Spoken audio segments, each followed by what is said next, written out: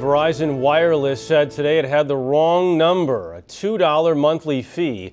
That's what it planned to charge many of its 91 million customers just to pay their own bills. That charge is now gone. The company called it a convenience fee.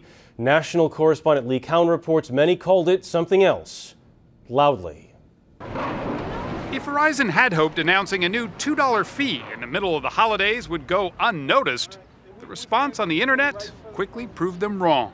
Within minutes, online petition drives blossomed, and so did the YouTube rants. I will be making your life hell.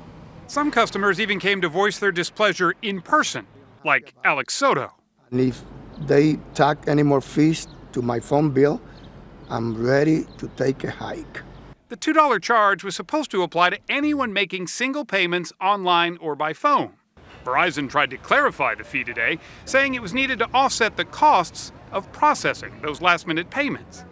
But even the FCC seemed dubious, threatening to launch an investigation.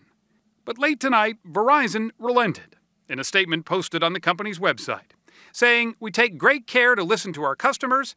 Verizon's president announced he was eliminating the need to institute the fee at this time.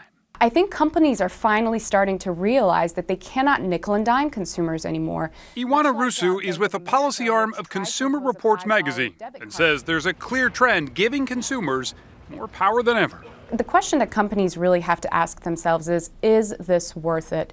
Is a $2 transaction fee worth the extremely bad media you're going to get right now in this particular economic environment where people are already suffering? How will this come off for your company's image? Is it worth it?